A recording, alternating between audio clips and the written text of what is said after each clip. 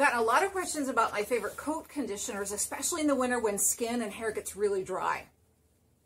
I have 3 ways to attack a dry coat. 1, diet with omega fatty acids. 2, extra curry comb. Use your elbow strength to actually stimulate his own skin to smear around his own natural oils, that's sebum. And 3, then add a coat conditioner.